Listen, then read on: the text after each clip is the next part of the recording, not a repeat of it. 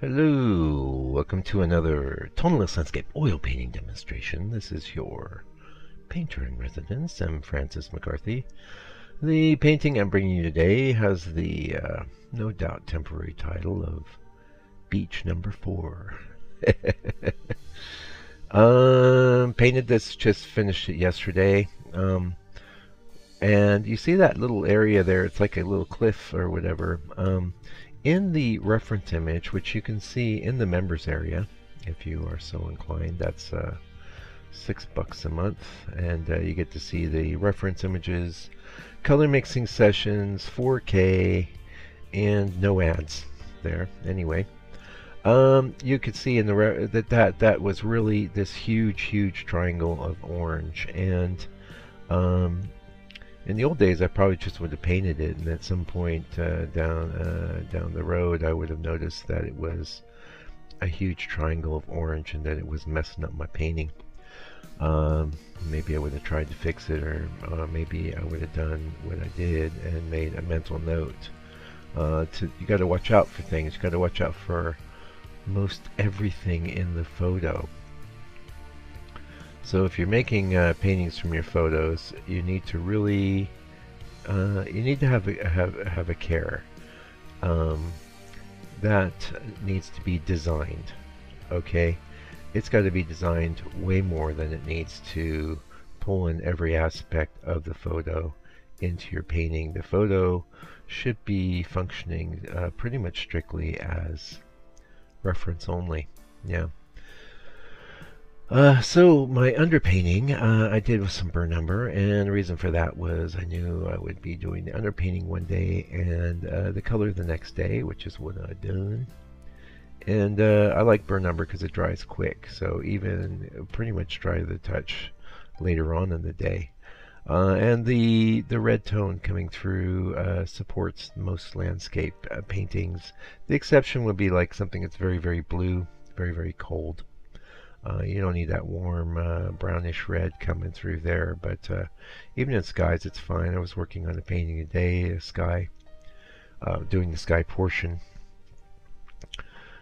and yeah, sometimes you got to slow down and fill up a few holes, but for the most part you can leave a little bit showing through, which is really something you want to consider. Say you're working on white, you know. Those little bits peeking through, you're going to have to go through and painstakingly plug them all in. Yeah. And that's really going to choke a lot of the immediacy and expressive quality out of your painting. So something to think about. That's one of the reasons why I consider the color I paint on to be one of the really critical aspects. Now, talking about design, this group of trees. This is a type of tree out here called a Pohutukawa. And they have really pretty red flowers this time of year. It's known as the New Zealand Christmas tree.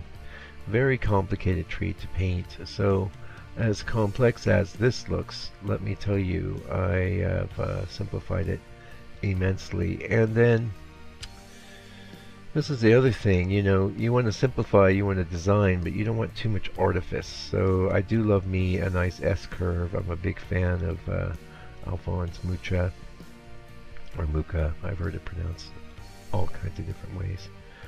And so that does inform what I do there, but you don't want to get too crazy with all that stuff. I like things to look somewhat realistic.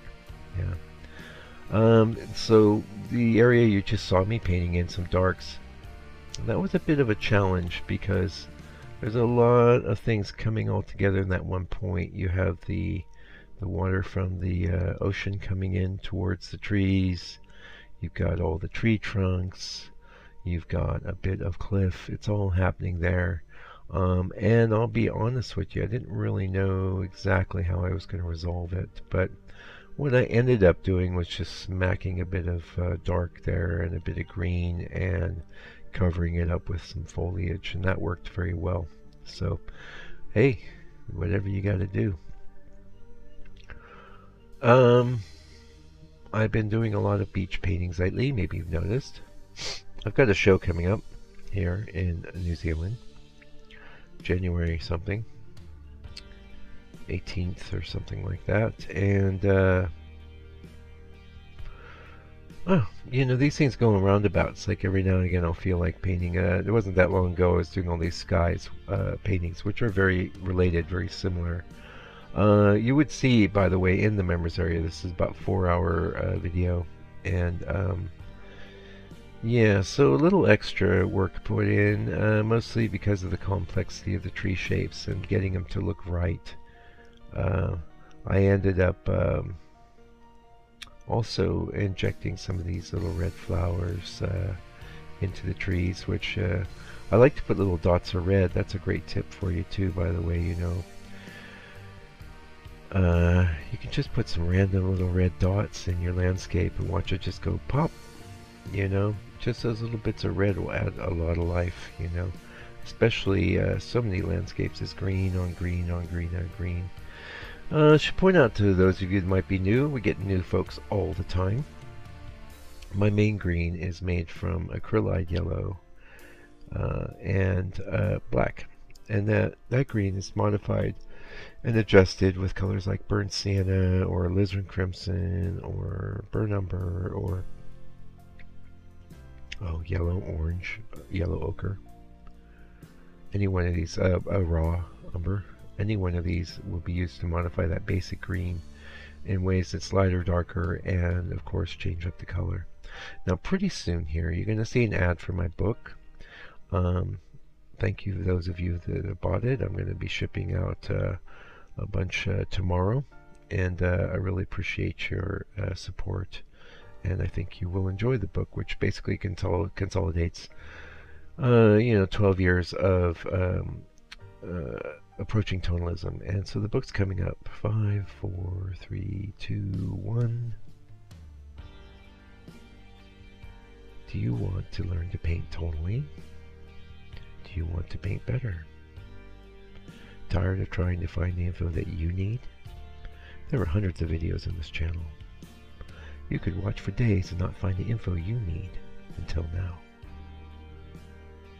Introducing my new book, Landscape Painting the Tonalist Way. Everything you want to know in one place. Order your copy today. Landscape Painting the Tonalist Way. Click the link below this video or visit my site, landscapepainter.co.nz. And please do so. I just did a reorder, so the first amount I printed was 50, and we're closing in on 30 or something sold. Some of you have asked why not just do the Amazon thing. I may indeed do that, but I'm definitely trying to seek a real publisher. I'm an old guy, and I like real publishers who publish real books that you can find in real bookstores and all that. But if I can't make that happen, I'll probably go with the Amazon fulfillment thing. So I've been looking into it. But meanwhile, I'm taking orders for these. By the way, every book is signed and numbered since it's a limited thing. So it's a bit like well, it's going to be pretty special. At some point down the road, you will have a signed and numbered copy of my book. Yeah, and who knows? I'm not too concerned because I created this book for the ages. It's designed not to go out of style. It's designed to provide you the information you might need to paint in a tonal manner forever. You know, as long as you have the book. Yeah. Now you notice that I didn't say this wasn't. This was just a landscape painting. I feel this is definitely cleaving to a tonal sort of approach, and that's a kind of subtle definition. Several of the last ones I did, I would say no, but here I kind of skating in that area where I definitely feel it's still tonal, and I was pretty happy with this. So I was looking at a lot of different skies. Now, you know, it's not very often that the sky in your reference photo is going to be as very inspiring, so a lot of times I'll swap out. Most every time I will swap out in that reference image a different sky. And here I wanted something that had blue sky with, you know, gray and white clouds. When I do that sort of thing, though, I love to play the cool grays off the warm grays. I was working on one today. I'll start injecting little bits of purple or alizarin crimson into things. I'm not getting so carried away that you're going to go, wait, is this a dawn scene or something like that? But I won't hesitate to do that too if I want. I'll do whatever I want. I got an artistic license. It's right here in my wallet. Some of the younger people haven't heard of that term, artistic license, but basically an artistic license means that you as the artist can change anything you want in your art. You have full license to do so. Because like our creator, your creations are yours and you can make them any way you want. And hopefully you are making lots of paintings, and will be continuing to do so through this holiday season.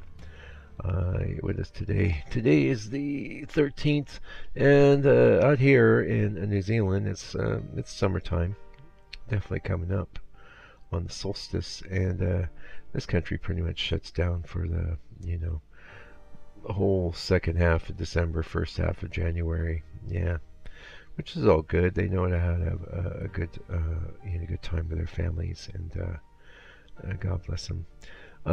Let's see, other challenges. I thought, those little waves, they really make a painting. They really make a beach scene. Getting the right tone on the distant hills was a bit of a challenge. I feel that looks good. Yeah, mostly the biggest challenge was the tree, and that by the time that orangey tones, you can see I've already put some rusty, darker tones, darker rusts into that cliff. I increased the amount of grass, which was like beach type grass. Oh, here's a tip for you, since you've been good enough to get 12 minutes in. When you're, and I was talking about this a lot while I was doing this in the members area. I remember because it wasn't that long ago I did this painting. You're inclined to do all these vertical strokes. Stroke, stroke, stroke, stroke, stroke, stroke, stroke. Oh, that's grass. That's what grass is. But yes, you do want a few vertical strokes, but really you want to think more in terms of shapes, a mass of grass. And a lot of times my absolute favorite way to paint grass is using the side of my brush, not the tip. You can see there, it gives you a kind of a grassy feel. I look at some of my older work, and sometimes about the only thing I don't like is the overly vertical approach to grasses, with too many separate independent strokes. You want a more mass approach with a few little vertical strokes cutting through, and that's a good tip for you, I think. Another tip. Okay, so great thing about painting trees, is you've got this brown from the board already coming through, so you could almost leave a lot of that alone, which I did. I just brought up certain aspects. Again, I was very challenged with all these twisty, intertwined, well, it's tree trunk, but a Pohuta kaua can have 8 to 20 different trunks coming up from the base. It needs to be simplified, but it also needs to read as a Pohuta kaua. It's very popular, very interesting tree here. They grow right out here, right in the coast. Apparently saltwater don't bother them at all. I've seen them go right up to the water. But anyway, I can see we're getting pretty close to the end of this video, and I sure appreciate you. I sure appreciate you watching the whole video.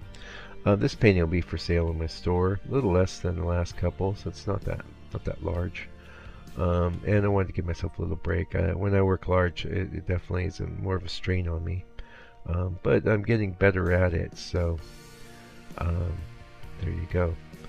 It's good to support yourself as an artist. If you're pushing into new territory, don't just keep pushing. Every now and again, make a big push. This is a great tip at the end for you, by the way. Make your big push, but then, go ahead and try something you're real comfortable with. Like, I like the smaller sizes. I'm very comfortable at them. I remember as I'm painting this going, yeah, I like painting this size. Anyway, until I come back with another painting demonstration, a video painting demonstration for your edification and enjoyment, please do me a favor. Do me a solid. Take good care of yourself, your family, all your loved ones. Stay out of trouble. And God bless you and your family.